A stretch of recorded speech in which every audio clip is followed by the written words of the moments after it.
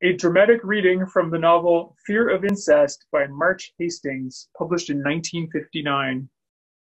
If you take one step in his direction, we're through. No friendship, no nothing. And you better hear this, because I mean what I say. I hear you. She pulled her hair back from her temples and tied it with a fragment of turquoise ribbon.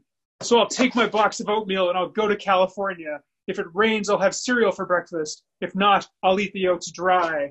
She shook the metal lipstick at him. Now you listen to this, big shot. There's a future for me someplace, and it's not here in this two-bit hole with a stuffy bag of potatoes who hasn't got the sense to keep himself from getting all mashed up. I like you fine, but you're just another ego in pants crawling around the face of this earth who thinks he's 10 feet tall. Yeah, you saved me. I don't know for what, but you saved me. That was good for yesterday, and today is today. So pull your fat tongue back into your head and resign yourself. Nobody, not you, not me, nobody ever gets anywhere worth going by sitting around and using his brains all day long. Brains aren't big enough. There's got to be a heart somewhere, and you haven't got what it takes. She dropped the lipstick on the dresser and began stroking a tiny brush over her eyelashes.